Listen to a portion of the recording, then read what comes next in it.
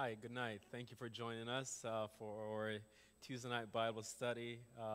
It's such a privilege to be here and to share with you. Thank you for joining us wherever you're joining us from. And if you're going to be watching this, if you're watching this recording, thank you for tuning in. I am Pastor Robert Carter here at the All Nation Church. And tonight we're going to be sharing the word. I will be sharing the word tonight, and we'll be looking at the story of Noah. But before we do, I just want to have you join me in prayer just for a few seconds, a few minutes, and then we'll get into our study. Our Father God, we thank you for your love. We thank you for your grace. We thank you for abiding with us, Lord God. We thank you for being Jehovah Shalom, God. You are our peace. Even in the midst of confusion and chaos, God, you are still here with us, and we're so thankful. I pray, Lord God, that your word will go forth, Lord Jesus, and someone will be encouraged, someone will be enlightened, someone will be ministered to by your words, Lord God. Thank you for abiding with us, Lord God. Thank you for your grace and your mercies. In your name I pray. Amen. Amen. So the last time I was here, I was teaching from the story of Job, looking at Job and his struggles, his perseverance, his strength, and his resilience, knowing that God is with him, knowing that his Redeemer is with him. And as we've been looking at the thought or the theme of Uncharted as a church, I want to pick up on that same theme and take a look this time on the character of Noah. And I want to draw your attention to the book of Genesis chapter 6, verse 5 through 8. It's a very interesting story, and if we had the time, if time would permit, this story takes place from Genesis chapter 6 all the way through chapter 9. But I'm going to read just a short portion of Genesis chapter 6, and then we'll get into the word. So Genesis chapter 6, verse 5 through 9, through 8 rather, it says, "The Lord saw the wickedness of man was great in the earth." And I'm reading from the ESV version. "And that every intention of the thoughts of his heart was wholly evil continually. And the Lord regretted that he had made man on the earth, and it grieved him to his heart. So the Lord said, I will blot out man whom I have created from the face of the land, man and animals, and creeping things and birds of the heavens. For I am sorry that I have made them." This is an interesting verse. "I found favor in the eyes of the Lord." Actually, let me go to verse 9. It says, "These are the generations of Noah. Noah was a righteous man, blameless in his generation. Noah walked with God, and Noah had 3 sons, Shem, Ham, and Japheth." I'm going to stop there for now, and I may be referencing a few other scriptures as we go through this. But I want to pause for a moment and draw our attention to Noah and draw our attention to the book of Genesis. And as we look at this book, it's a very interesting book. It's a book that speaks to us about the creation narrative of humanity. And God's revelation of who he is to us. We're seeing in this book that God created the heaven and the earth, and God started to establish his people. He started to give them an identity. And with that said, we see the characters of Adam and Eve, and we see the characters of their children. And then slowly the character count is growing, so now we're seeing Noah and his family. And it is interesting because the way this individual, how Noah came about, is very interesting because we looked at creation, we looked at the fall, we looked at Cain and Abel, and eventually we shift gears and we're now looking at corruption on the earth. So in essence, we see a few weeks ago, Pastor St. Louis spoke about this. He spoke about Adam and Eve's transgression, where Eve was lured into eating the fruit, and Adam, being Adam, pretty much followed suit and just said, you know what, give me a bite. And he just went for it, and men found themselves in an unfortunate situation. But not only that, as Adam and Eve had sinned, then we're recognizing as a result of their sin, as a result of their transgression, Cain and Abel are dealing with the effects or the result of sin. And here we're looking at Noah, and the Bible says that, and it's very interesting, and I just want you to bear with me for a bit. I may be a bit slow, but I'm going to get to my point. But it's very interesting that here it is that God created the heaven and the earth. Adam and Eve sinned. Cain and Abel got into a fight. All of a sudden, there's increased corruption on the earth.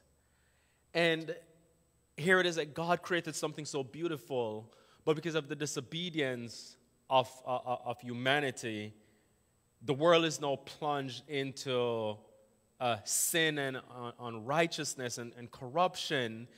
And it starts off in chapter 6, and it's saying that when man began to multiply on the face of the land and daughters were born to them, the sons of God saw that the daughters of man were attractive. And then it starts to give you this picture of like a lot of messed up stuff were going on.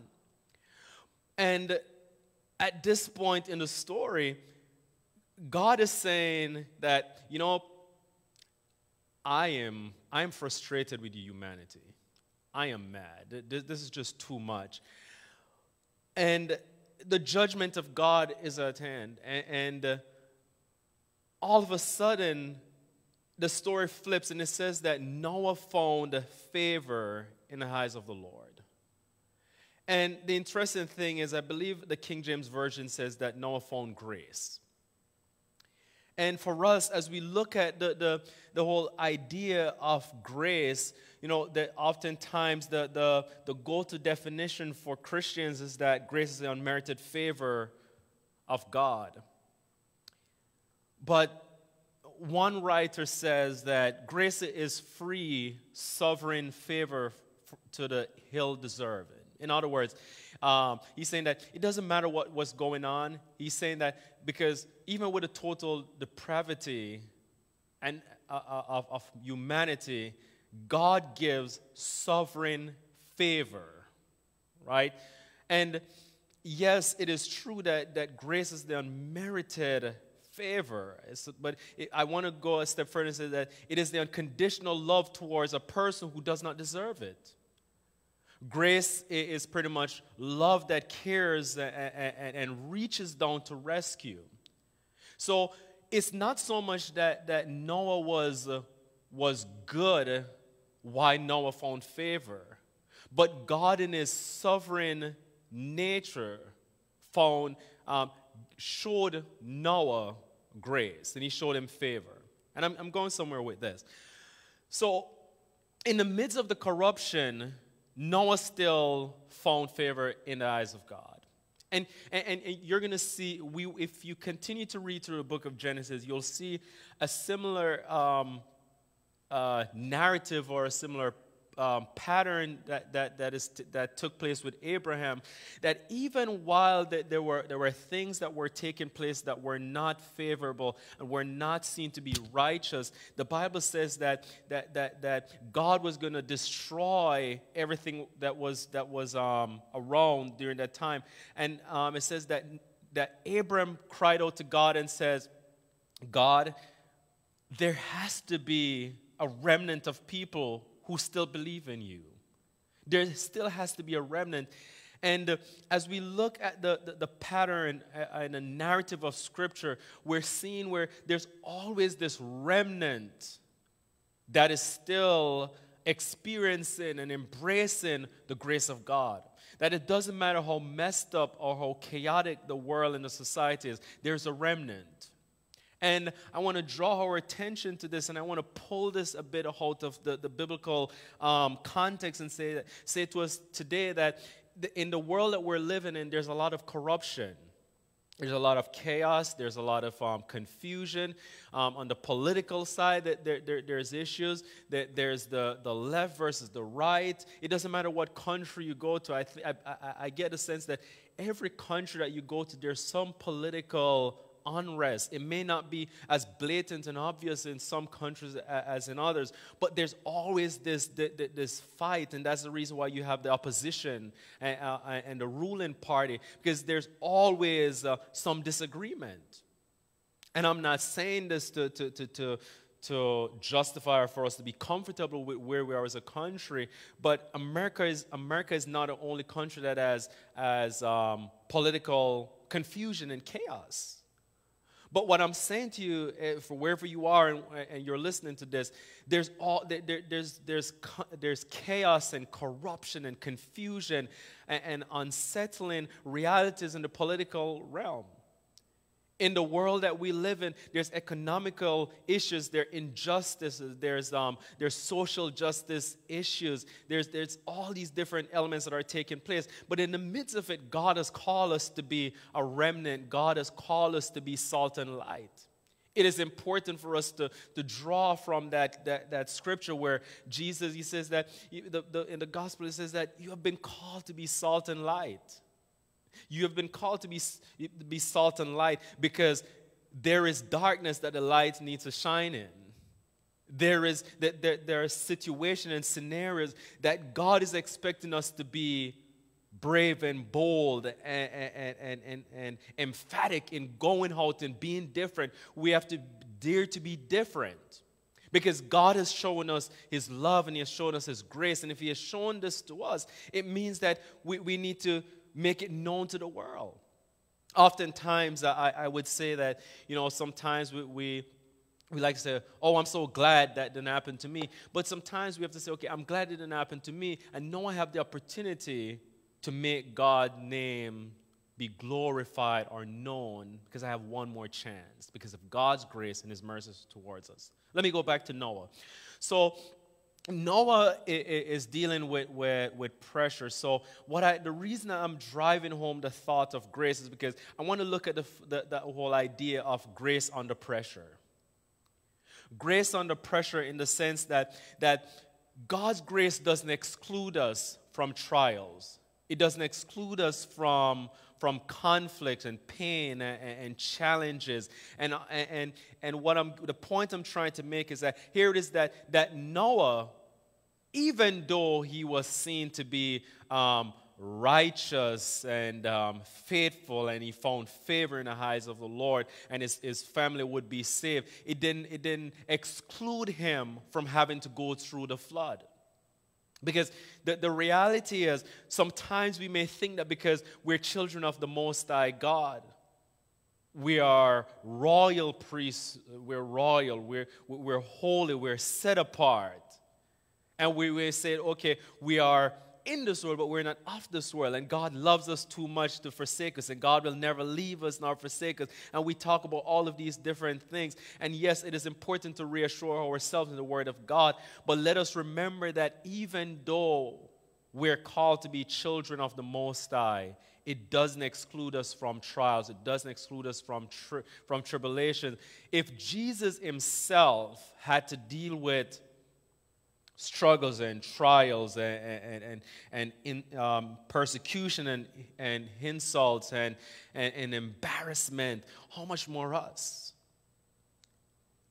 In the book of in Peter's epistles, especially in the first epistle of Peter, he talks so much about suffering, but he says that remember that when you suffer, you're not suffering in vain. And he said that you're not suffering just randomly, but he's saying you're suffering for righteousness' sake.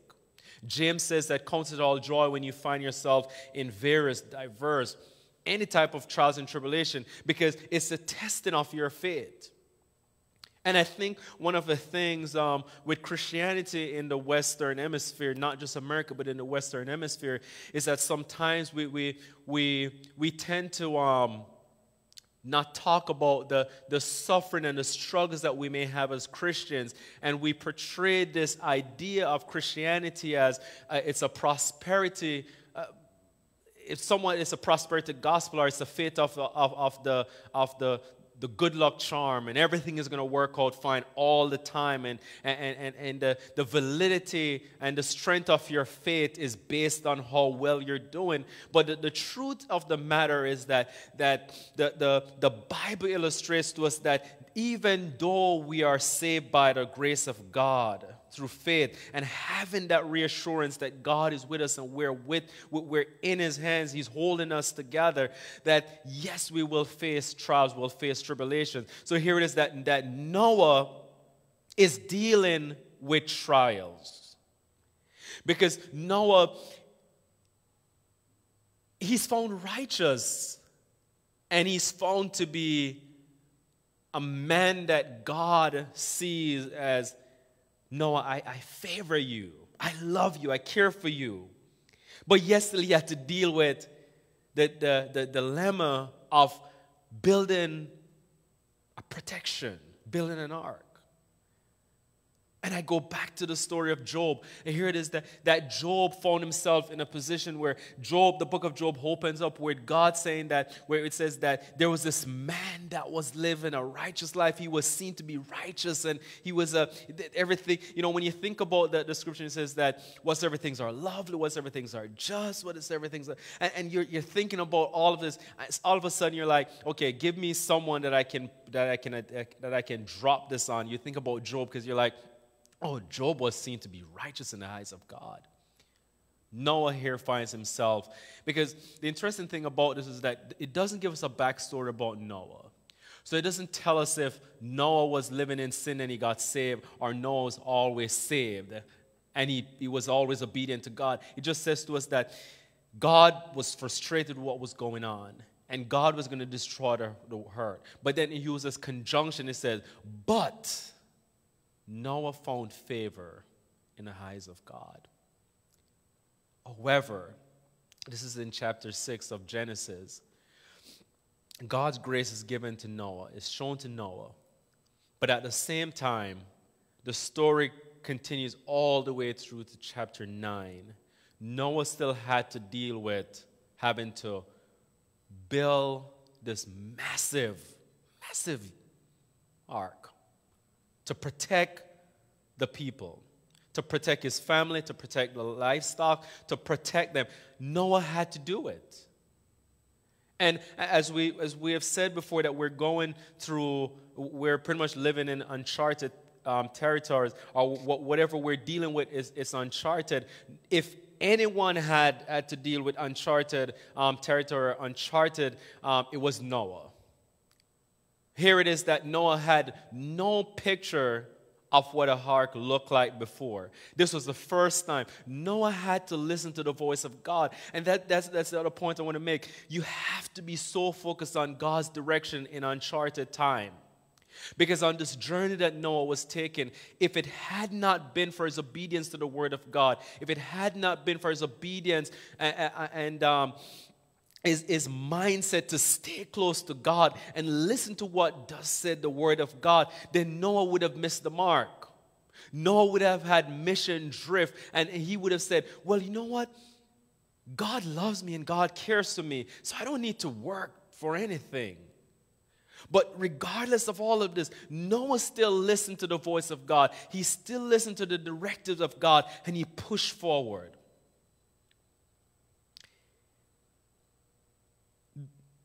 We are reminded here that the flood not only teaches us about God's judgment against sin, but it teaches us about His mercy in spite of sin. Because even though Noah was found to be righteous, and he was about to witness God's judgment towards the sinful nature of humanity, the corruption that was taking place, Noah also got a chance to see the mercies of God in spite of sin. So it is with us as we're living in this world. Sorry, because we have to contextualize this. Even though we're seeing the chaos that is taking place around us, because chaos is not just with the COVID-19 pandemic. There was chaos all along. There was issues where the church was losing its moral footing. The government was. There was things that were going on that still weren't according to the will of God. And God was still speaking. God didn't just start speaking. God has always been speaking. And God has always been pretty much casting judgment against unrighteousness. But in spite of all of that, in spite of the fact that we live in this world, that we may not be of this world, but we're in this world, we can see the hands of God, and we can say that in spite of the sin and the chaos and the confusion and the moral decline, that God is still merciful in spite of all of this. In spite of all that's going on, God was still merciful. And I want you to take a seat beside Noah and look and see what Noah is seeing. Noah is seeing a world that is drifting away, a world that will be condemned to hell. But Noah didn't focus on the fact that, oh, you guys are so unrighteous, and you guys are so messy, and God is upset. But Noah focused on what God was saying to him. What is it that God is saying to you today? What is it that God is saying to us as a church, as a people today? What is it that God is speaking to your soul today?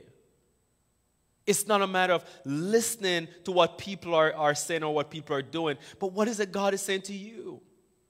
Noah was so convinced about what God was doing and what God was saying that Noah didn't focus on what was going on around him. He focused on that which God was leading him into.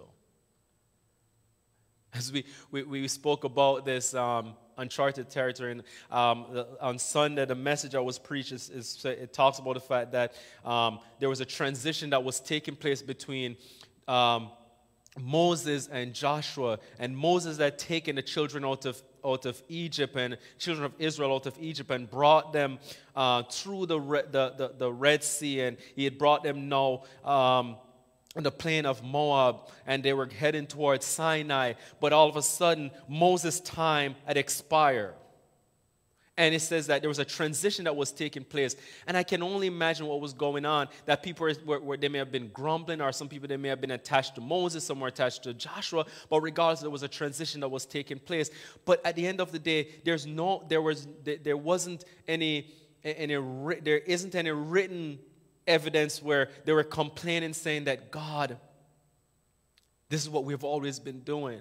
Yes, don't get me wrong. They were complaining at one point, so they wish they were back in Egypt. But here it is that as a transition was taking place, Moses was listening to God, and Joshua was listening to God, and Joshua was surrendering to God. And they were pushing forward, knowing that regardless of what took place in Egypt, regardless of the unbelief that took place before we crossed the Red Sea, we're moving forward because God is speaking. And whatever God is doing, we're going to be obedient to what God is saying and what he's doing. We're going to move forward. Here it is that Noah found himself in a position that he didn't bother to cry about what should have been or what could have been, but he decided to just build.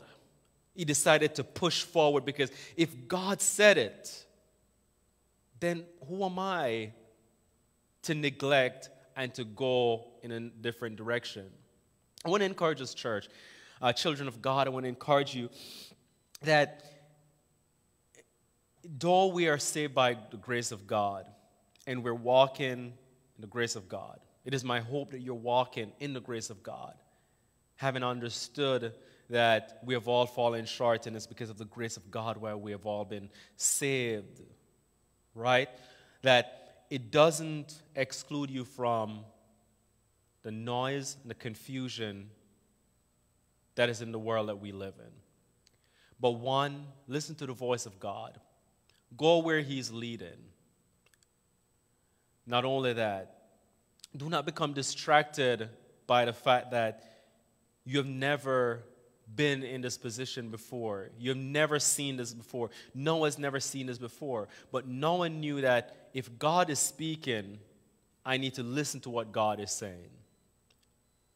Noah recognized that my obedience to God is going to be the reason for my salvation.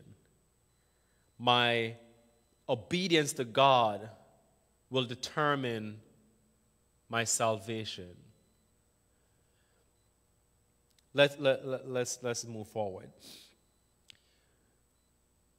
Noah responded to God, and I'm going to jump a bit further, much further than in chapter 6 of Genesis. But Noah, the Bible talks about the fact that the flood went on for 40 days, and Noah was secure in the ark. And Noah was resting in the shalom of God, the peace of God, the wholeness, the fullness of God's grace. Noah could cry out to God and say, Jehovah Jireh, you have provided for me and my family. Not only that, he is Jehovah Shalom, because there's peace in the midst of the storm, in the midst of the flood, there's still peace.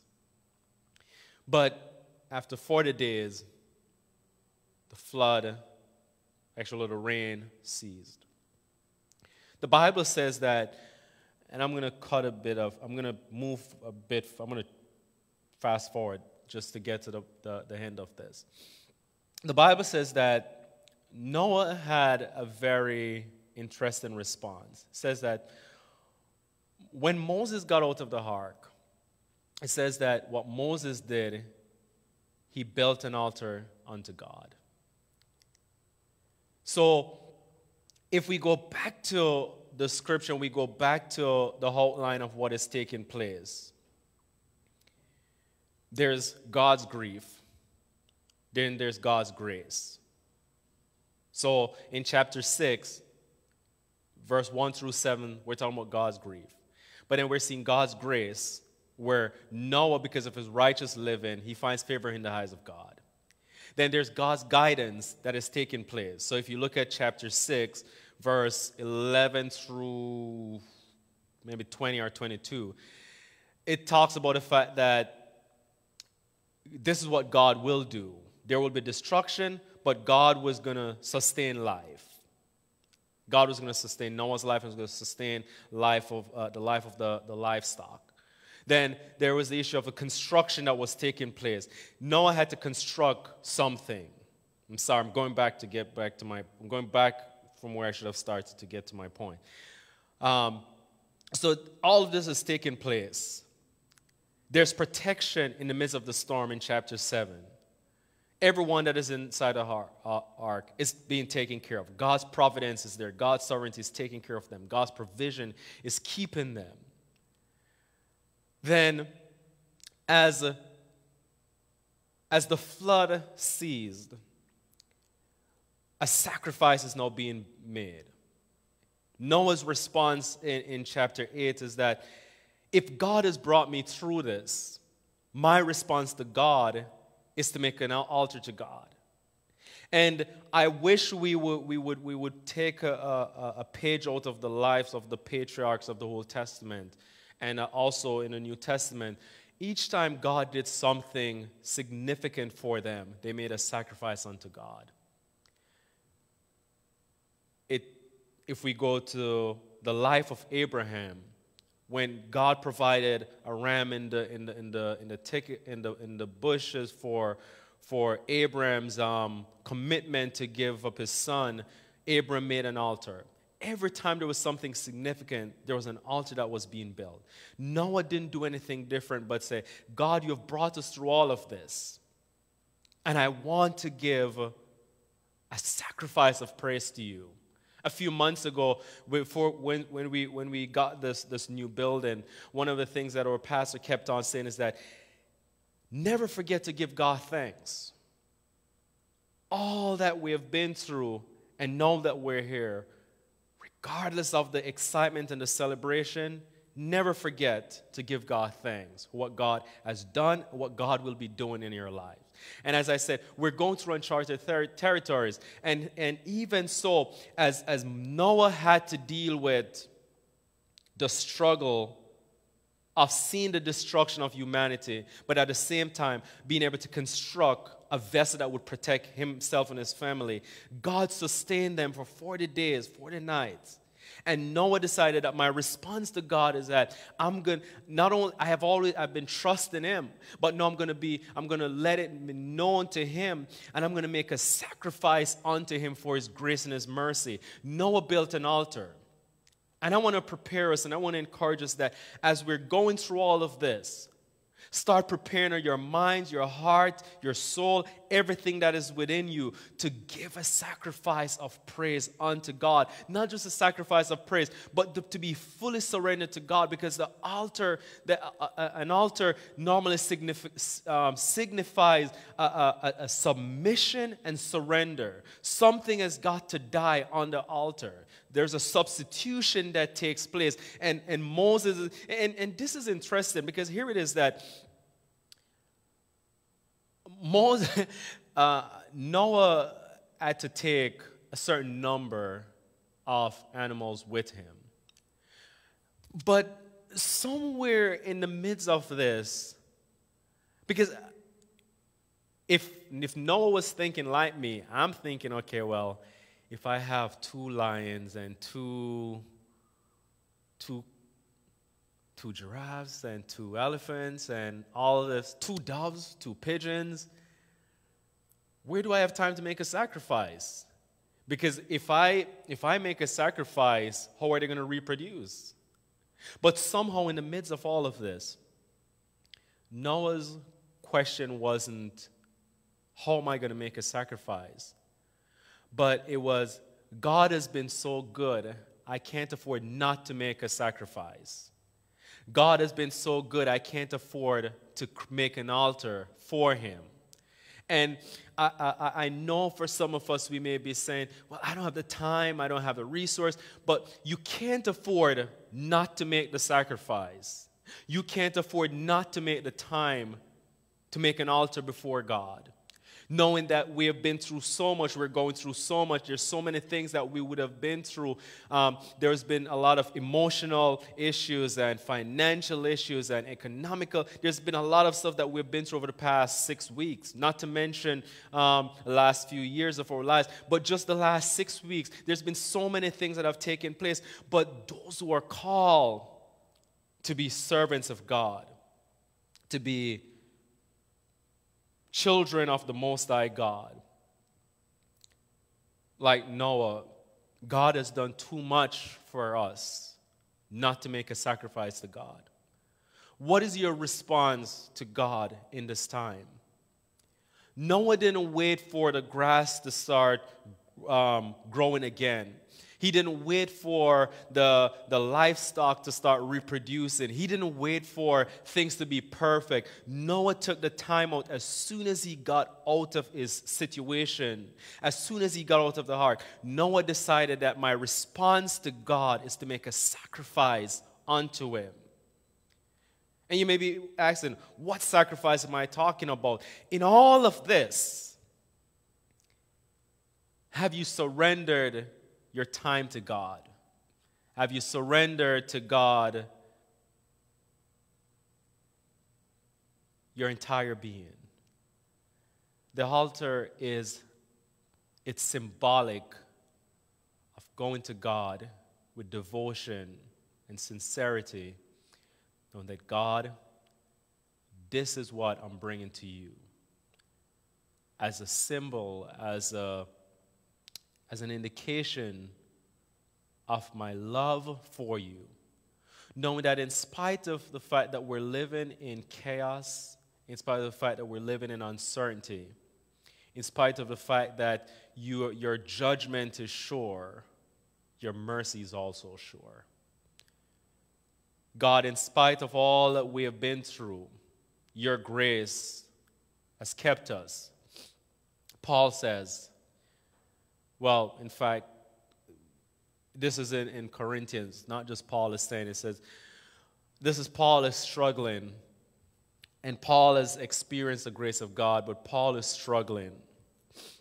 And in 2 Corinthians chapter 12, verse 9, it says, after Paul cried out to God, it said, the response was that my grace is sufficient for you. It says, for my power is made perfect in your weakness.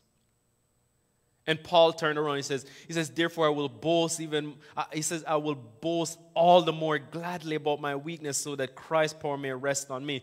Here it is that Paul is saying that Paul is complaining about the issue that he's going through, even though he has accepted the grace of God, because there's no one has written more about the grace of God than Paul. But Paul says that I'm still struggling with this one thing. But God responded to him and says that, Paul, you don't need to complain because my grace is sufficient to keep you. And Paul then responded and he says that, God, if your grace is so wonderful and so potent, so beautiful and so reckless to take care of me, says that I'm going to make an altar, and I'm going to put my desires to the side. I'm going to put my frustration to the side, and I'm going to trust you, knowing that even in my weakness, God, your grace is there to sustain me. Your grace is there to keep me.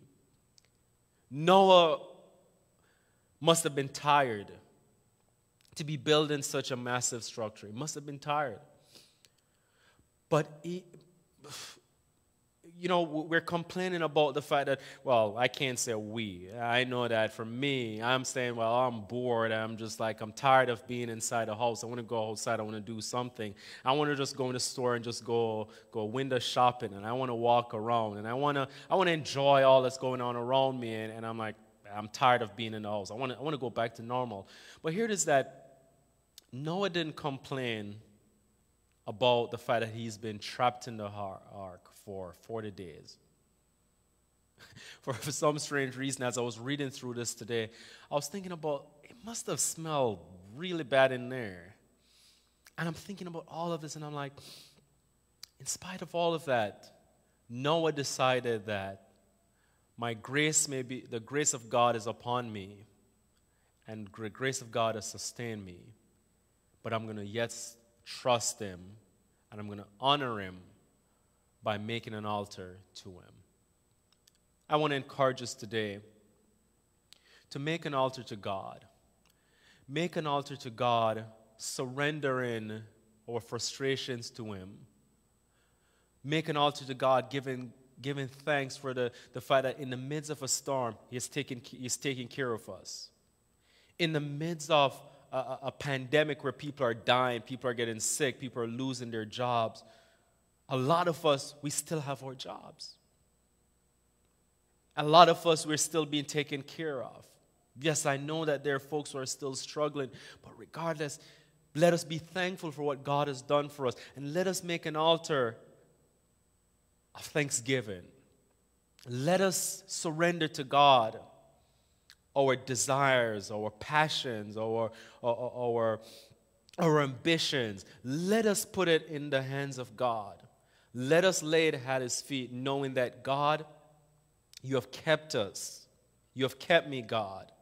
And for that very reason, God, I'm going to give you thanks. I'm going to honor you. I'm going to praise you, God. Because one of the things that we can learn from Noah is that when God is speaking and you listen to God, you can rest assured that all things work together for good. You need God's direction before you can prosper in anything you do. However, you still have to submit your will to God, that He'll give you the direction, He'll give you the instruction to do what is necessary, what is needed. It takes a lot to accomplish a lot in God. And I'm saying that not to scare you or to make it seem as though, oh, it's so hard to serve God. That's not what I'm saying. I'm saying that there are times when you're going to have to make decisions not knowing what the results are going to be, but you have to trust God. Think about, just for the next few minutes that we're here, or you're listening to me, put yourself in Noah's position. You are being asked to build a massive ship to keep people around you safe, your family safe, the animals around you safe. Because there's going to be a flood.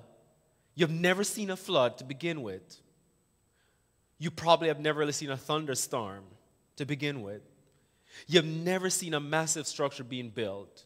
But God is saying, I'm going to do this, and I need you to do this because of what I'm expecting on the other side.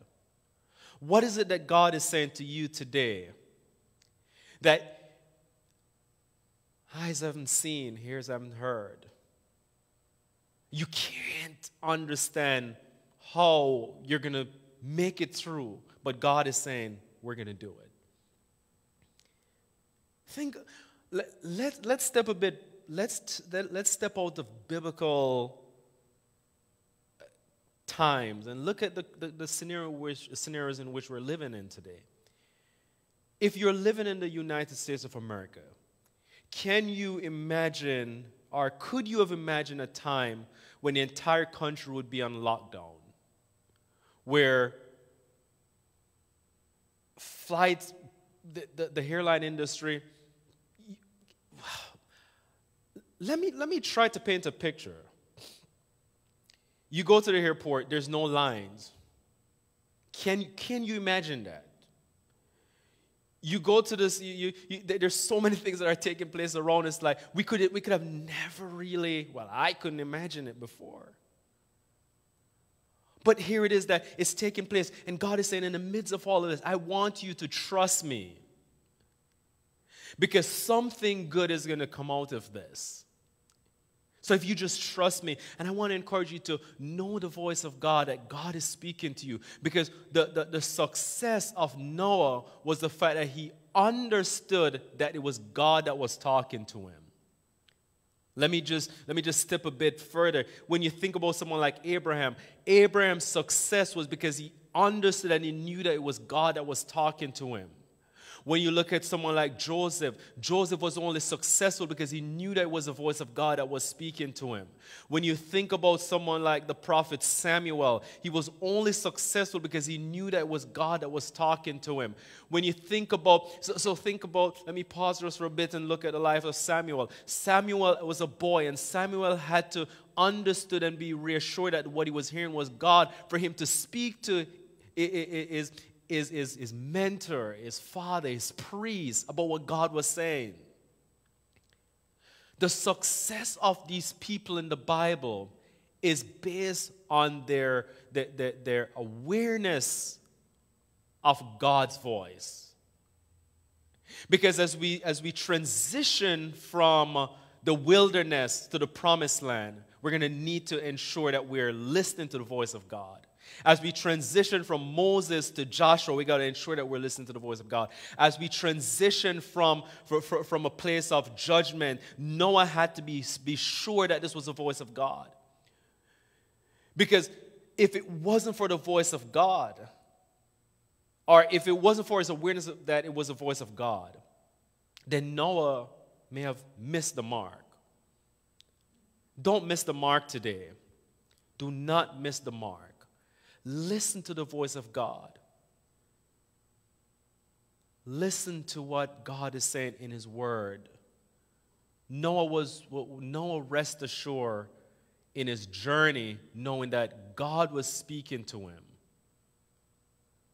It's uncharted, but if you listen to the voice of God, your next step will not be in vain. Your next step will not be misguided. But only if you're fully aware that this is what God is saying, this is what God is doing. And once you make this step, you'll be able to make this sacrifice, make an altar, knowing that because I trusted God, because I listened to his voice, I have peace in my decision. Oftentimes for me, I'll tell people, I don't hear the baritone, Rob, this is a time for you to move forward.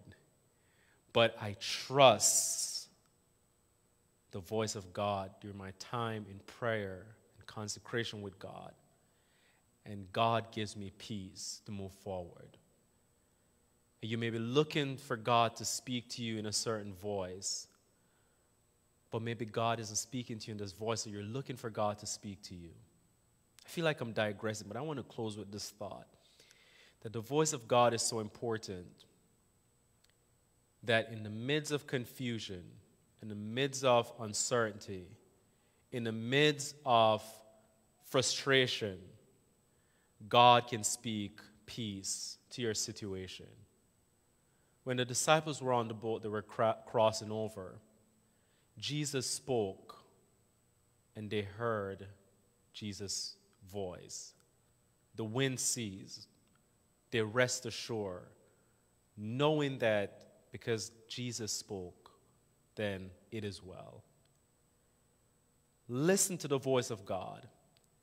I'll close by saying, yes, you have the grace of God like Noah had found favor in the eyes of God. Yes, the grace of God is on your life. But even though the grace of God is on your life, you're not excluded from trials and tribulation. But God's grace is sufficient to sustain you and to keep you, to give you direction.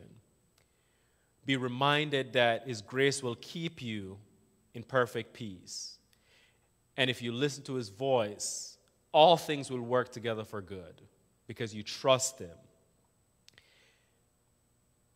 And as you make the transition, as you make a step of faith, never forget to stop for a moment and make an altar before God, to be fully submitted to God, to be thankful, to surrender to Him, reflecting and reminding yourself that if it wasn't for the grace of God, I wouldn't have been where I am today. And if it wasn't for the grace and the mercies of God, then my life, the life that I'm living, the journey I'm on, is in vain. But God is here with us today, church. And I'm going to close there because I feel like, based on my notes, I feel like I'm going to go on and on and on. I realize that time is far spent. But continue to trust God. Continue to obey the word of God. Faith cometh by hearing, and hearing but by the word of God. Put your trust in God's word and know His voice. Let us pray. Our Father God, we thank You for today. We thank You for Your word. We thank You, Lord Jesus, for revealing Yourself in scriptures, God. We thank You for the character Noah, Lord God, where, God, he found favor in Your sight, Lord God. And even though he found favor in Your sight, God, he still had to work, oh Lord God. Depending on Your voice and depending on Your grace and Your mercies, Lord God, You kept him. And when you brought him through the flood, God, he stopped for a moment and he made an altar to You, God. And You found honor and glory in his sacrifice, God. In fact, God, You made a covenant with Noah, God, because of the sacrifice that he gave unto You, Lord Jesus. And here we are today, God.